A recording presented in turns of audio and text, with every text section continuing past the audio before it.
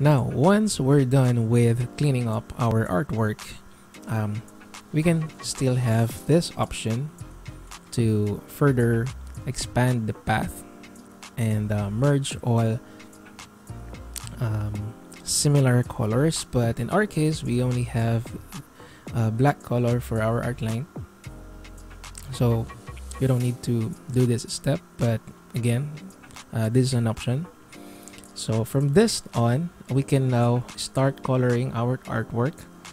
To perform that, we need to apply or use the live paint bucket tool. So live paint bucket tool simply resides from our tools panel here, right there. Okay, then we can just simply paint over our artwork. But before we do that, we need to make or perform this method, this object live paint, and then make. Okay, so let me create a new layer and then put it here, our cleaned up artwork or line art. We can now select this object. We can now proceed to object,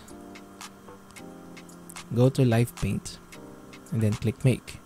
By doing this step will enable us to use the live paint bucket. So this one is an essential method or action to do that.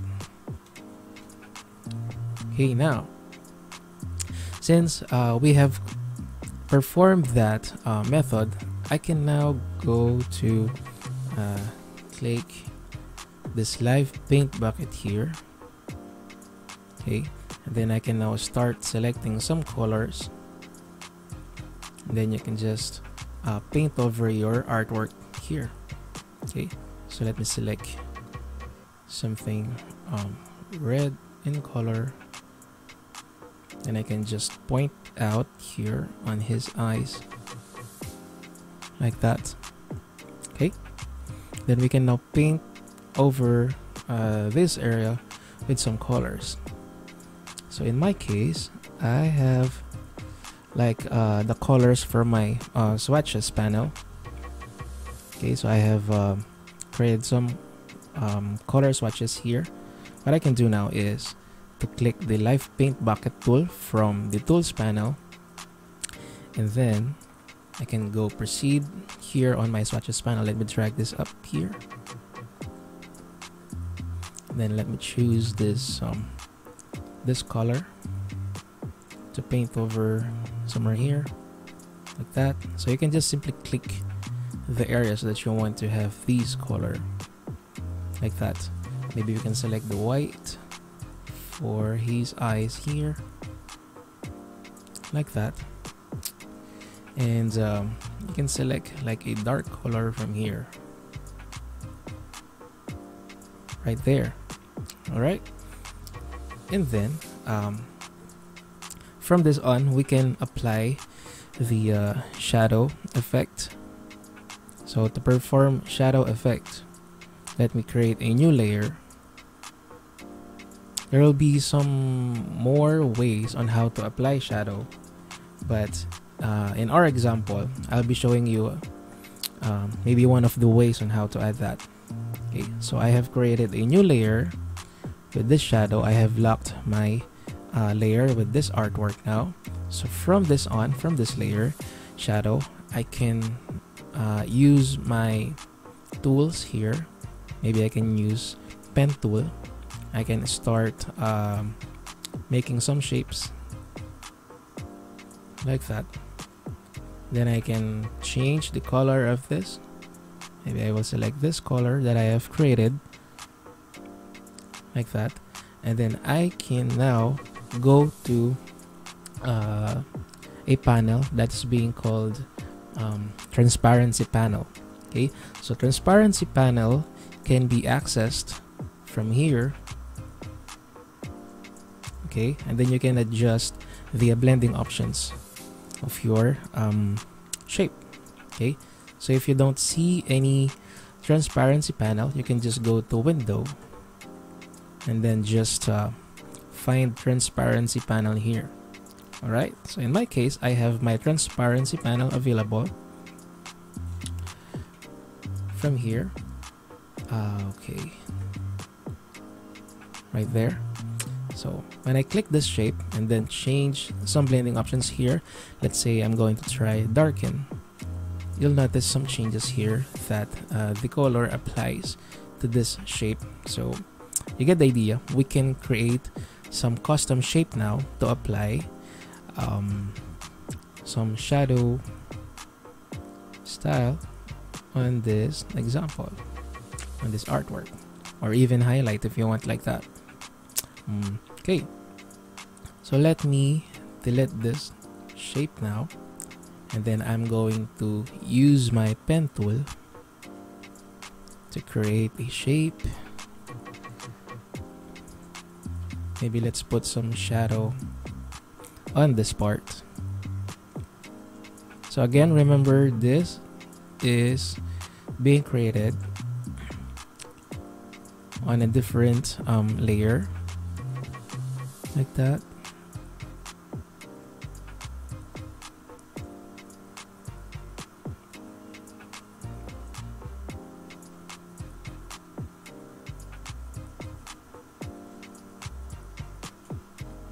Then I can go select this shape by clicking this, and then go to transparency panel, and maybe let's choose multiply.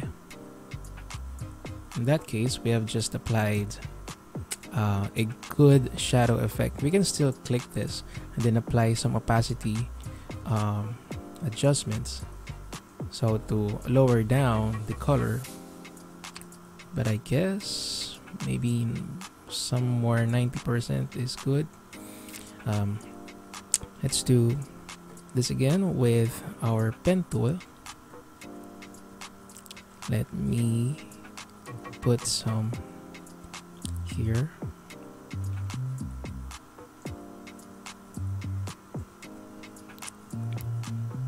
So it's like we're putting some on its eye bag.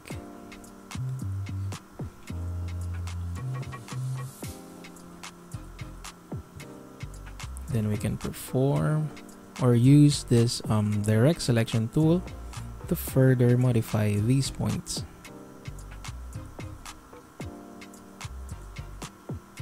Okay, so you get the idea on how to adjust some paths like that. And then from here on, I can click or select this path. I can go choose transparency panel and then apply the same settings. But what I usually do is this. I can go click this shape, and then I'm going to click this eyedropper tool. In that case, I can go now click this, so to get these properties. And when we get these properties using the eyedropper tool, the properties are just being applied to this new shape that we have selected. So when I click again the eyedropper tool while I have this shape selected, and then by clicking this area, you'll notice that it applied the same settings that we have on this part, right? So from there, we can still adjust this, of course, using our direct selection tool, like that. And then we can put some more on here. So using our pen tool again,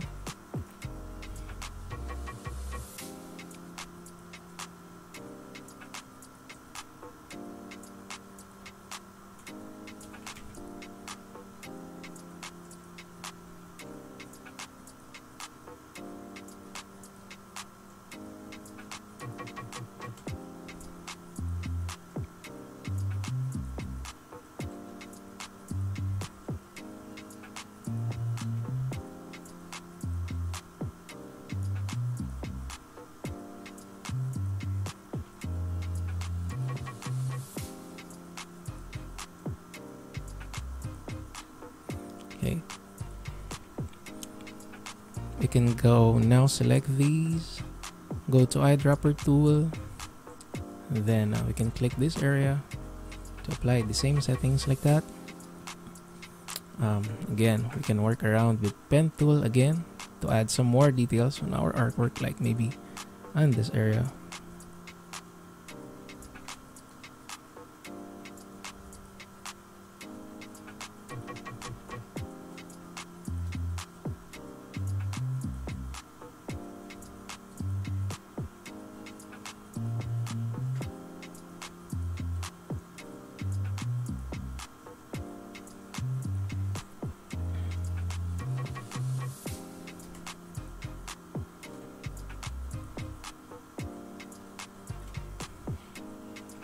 And by applying the same techniques that we're doing right now, we can actually achieve the same output that we have here on my example. So here in my example, I have this artwork that have these colors using the live paint bucket tool, and then I also have the shadow layer here where I put some details on this area like that. Of course, I have adjusted the transparency of these shadows and then put some more details on this part, so to retain some of that. Now, as for the last step of this artwork, what we can do more to apply some improvement or adjustments to this. Also, it depends on your preferred art style, of course, but just in case you want to apply some gradient color on this and adding some more highlights on this area, gradient or what, we can further modify our artwork, and I'll show you how I did this example or this output. Okay, so given that we have this example, let me duplicate this layer, and what we need to do here is we need to separate our outline with our actual live paint color from the live paint bucket tool. Okay, so I can just turn off the shadow part on this. Let's focus on this layer, and from this layer on, what I need to do is to apply some gradient color and some maybe highlights on this. So to further modify this, there are too many ways to do that, but let me show you how I did on my example, or what I did in my example, like this. So let's have this methods. So what I usually do is I'm selecting this artwork, or I can select this artwork, then I can further go here to object and then expand. The idea of doing this is I want to get these outlines and these colors be separated on each other, because right now it's like a live paint object. So I can now go to object, then expand, click OK. You can also perform further expanding method just to be sure of our steps. Now you'll notice here that using my direct selection tool, I can now just drag this area outside of that line artwork, which is very interesting to do.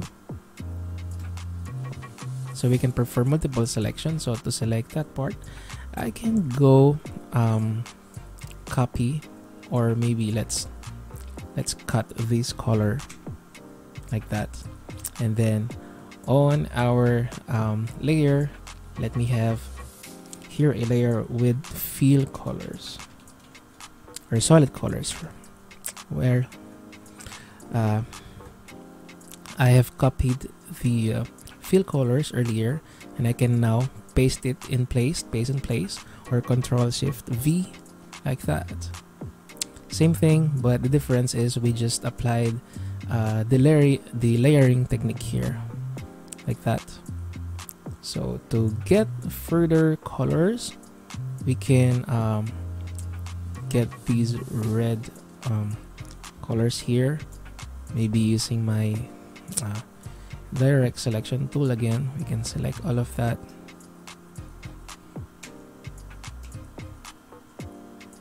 Or we can proceed with isolation mode, something like that. Okay, I think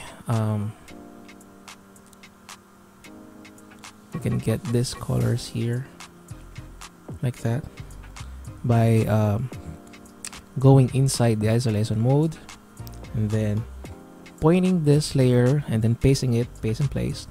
Control Shift V will put those colors inside this layer. Next thing is this hair part right here. So I can now go click it using my direct selection tool like that. And then let's perform a multiple selection from this part like that. I can go cut that, and I can do also another layer for the hair. It doesn't matter if you want to put it outside another layer, or you want it to be on the same layer of this fill colors, but yeah, we can prefer do this. So just to further organize our output. Now we can rename this as the outlines. Okay, so by having the outlines as the upper layer, fill here, and the fill colors right there, we can now have this output, the same output. Okay, now I would like to perform or to add some maybe highlights to the hair. Since we have this more organized, I can just unlock the fill here, and I can have some highlights on this. Let me use a tool that's called knife tool. Okay, so using this knife, we can just literally slice up our artwork or fill colors. So given I can toggle this off, the outline, and then the fill color maybe. So from this, on this hair part, I can actually like draw something like this, a line like that, that can separate this area into this one. So using my direct selection tool now, let me check that. You'll notice that it's kind of being sliced. So when I roll over this mouse, you'll see that this portion is being overed or highlighted separately, right? So when you click on this area using direct selection tool, and then maybe we can choose a more lighter color, or maybe we can actually do this in opposite way. I can click this area, and then we can choose like a darker color of this right there. So you'll notice that the sliced part on this area was not selected, or the color was not changed, because again the fill area on this is being sliced up. So again, that was possible using this knife tool. So again, you can select some areas on this to put some highlights. So I can select this area like that.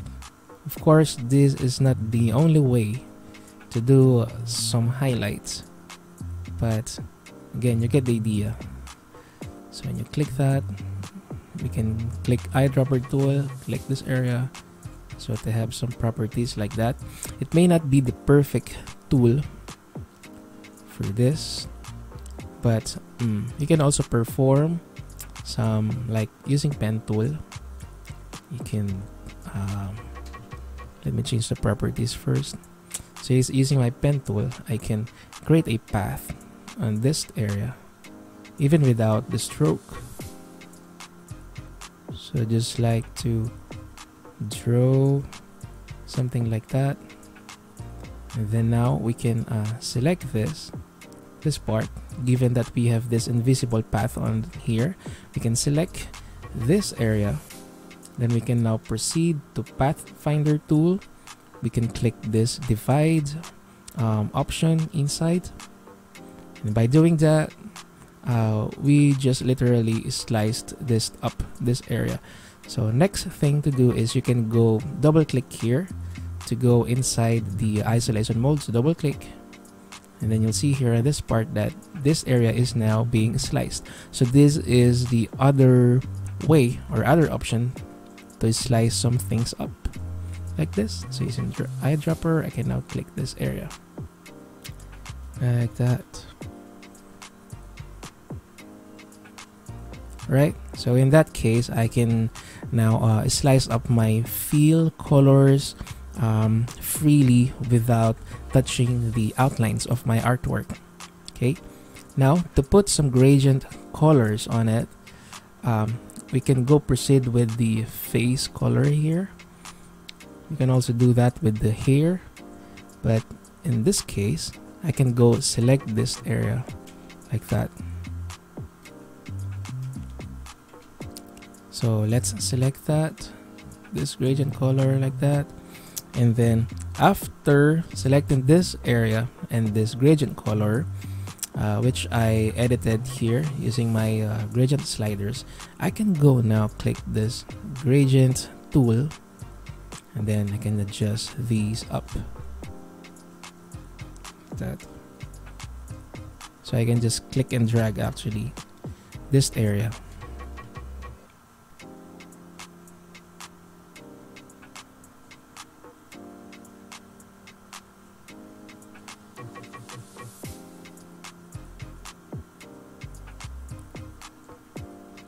Okay, and then that's the gradient tool that we have here. That's why we can adjust this part, and then also on this part I can further modify my gradient by moving this up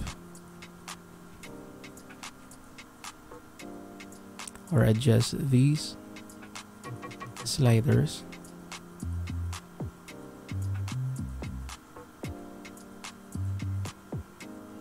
Okay. Alright, so we have applied the gradient color in that, and also we can apply that to the hair part. I know we need more details for the highlights here, but again, we can just apply the gradient color right now. So from the gradient panel, I can select maybe the black and white color, and then we can just double click this color stop, so just to select a darker color on that area, or maybe a more lighter, I guess.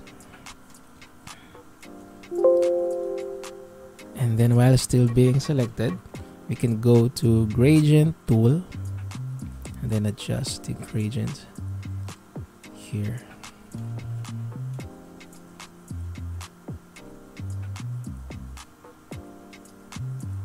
Like that. Now we can just turn on our outlines and then this fill here, and to have that effect. So right now, what I have shown you, class, is that we can actually have more color adjustments to our artwork with the help of gradient tool and the gradient panel.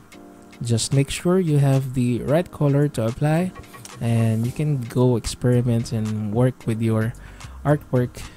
And yeah, so from this point, I hope you have enjoyed watching and learning from this example, and thank you for watching, and see you again next time.